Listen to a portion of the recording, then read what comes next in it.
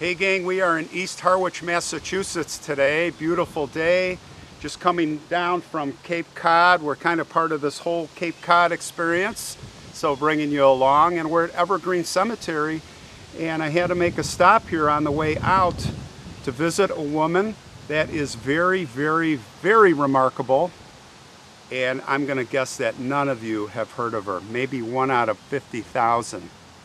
We'll see. Put it in comments. But if you watch on YouTube, I've Got a Secret, and I watch that, and I watch What's My Line, you know, when I want some jolly old laughs. And I watched this one show, and this woman appeared, her name Lois, and what's her secret? Her secret was she jumped out of an airplane, you know, parachuting, and the parachute didn't open, but she survived. So this, as many of you know, I had to jump out of an airplane, not because I wanted to, you know, the warplane story where thank God my chute opened, because where I landed, it wasn't going to be like her ending. She landed in a giant lake. Anyway, she was on the show. It was amazing, and she's buried here. So let's take a walk, and I will tell you her amazing story of survival. She was in this area living, growing up. Her name, Lois Ann Frotten Rooney. She graduated from Dennis Yarmouth Regional High School on Cape Cod back here in 1960. Look at this cool gym shoe. Just notice this here. Isn't that beautiful? Little moss growing on there. So yeah, Lois is here, and on July 18th, 1962, she's 20 years old, and she's engaged to be married. Her fiance's name is John Burke. He's from West Yarmouth. And deciding to celebrate their engagement, of course this is John's idea, hey, let's go skydiving. And Lois had never done that before, and she's like, okay, I'm up for it. So they go to this small field out here, Cape Cod Airfield, thinking it would be a unique way to commemorate their engagement. The couple selected a late Wednesday afternoon after Lois worked her job as a telephone operator in Hyannis. They got into a single-engine Cessna 182, and by the way, that's a great plane for its small size. And they took off from the airfield at around 5:25 p.m. You know, in the evening, it's nice because the winds are down, and well, it's kind of like the people in the balloons. It's kind of a good time to go in the evening. So on the first pass over the airfield, John jumps, and he lands safely just a few minutes later, and he's down there and he's looking up, and he's like, where's Lois? And he's wondering, and he's a bit nervous. Now, Lois is a bit nervous about making her first jump, understandably. In those days, nothing was kind of, you know, they didn't have the training like they have today. She finally got out of the airplane. Now, as soon as she got out of the airplane, she starts tumbling. She starts spinning. And of course, she's trying to open that parachute, and it's getting all tangled in her legs. And she was unable to free it. She was finally able to free it, and just imagine, they say it was about 100 feet from the water, witnesses, that the chute finally partially opened. She landed in this giant lake called Mystic Lake. They said she made a terrific splash. Well, this was according to a 14-year-old witness, and I wouldn't think that they would be exaggerating. And she survived. Unbelievable.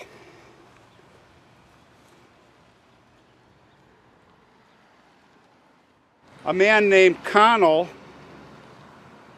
ran to get his family speedboat while another man named Fred Whitley, who was fishing nearby, sped to the rescue. And her fiancé, John Burke, hopelessly from the airfield. He thought she was dead.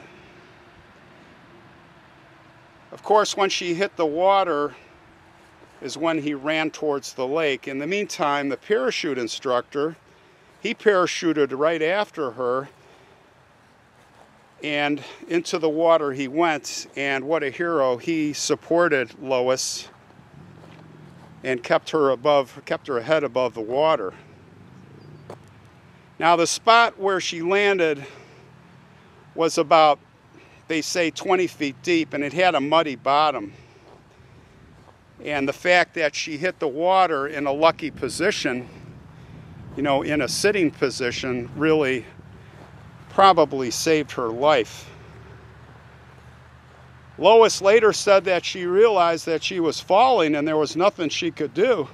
So she curled up in the fetal position, and she said she blacked out. So based on that, you have to wonder, by the grace of God or some other force, that parachute decided to come free at the last possible microsecond. She was rushed by ambulance to the Cape Cod hospital. She was dazed, and she kept asking, "What did I do wrong? Was it my fault?" Well, she was still in quite a state of shock. It was quite an ordeal. Lois broke 3 of her 5 lumbar vertebrae, her nose. She had various cuts and contusions. She spent 4 to 6 weeks in a back brace. And it is said she was in good spirits. She had a press conference. It was like the following day at the hospital. And I remember on the show, I remember that she said, "This is the last jump. This is the first and last jump I'm ever making." And she never parachuted again. So they got her on the game show, and it was really funny to watch the 4 panelists, who was, let's see, Bill Cullum,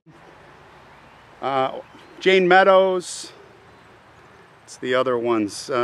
One of them rotated, but then Henry Morgan was the other one. He was a piece of work.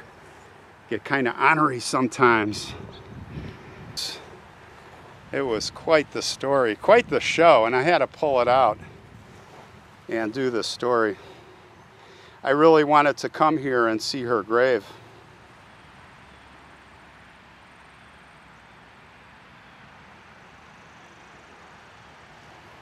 Well, Lois became Mrs. John Burke on November 10th of that year at the Church of the Immaculate Conception in Brewster.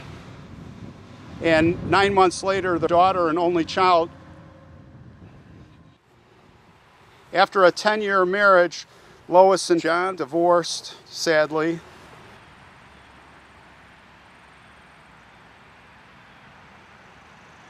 But she later got married to an Ned Rooney. Edward Ned Rooney. Now, they lived in Marstons Mills until Ed's death, 1995, and Lois passed away about 10 years later. Acute myocardial infarction. In addition to her daughter, she left 2 grandsons, Thomas and Robert Higgins, who would later produce great-grandsons, Bradley and Carson.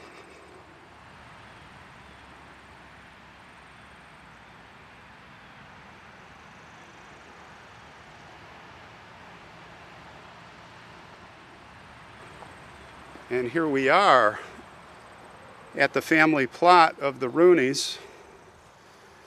And there are some others here, but right here we have Lois's Lois's name inscribed on the back of the family plot marker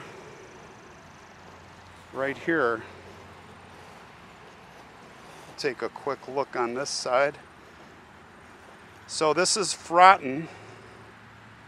So this would be her parents. So that's her maiden name. Thought this was the Rooney family plot, but it's the Frotten family plot. So she's with her parents and her family. So June 26, 1942, November 3rd, it looks like, 2004.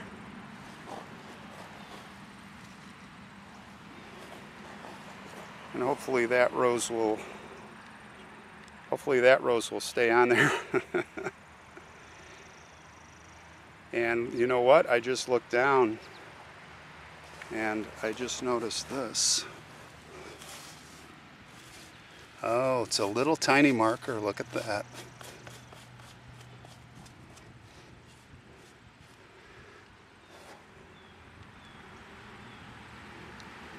Lois Ann Rooney, 1942 to 2004. Well, Lois A. Rooney, Frotten Rooney, rest in peace.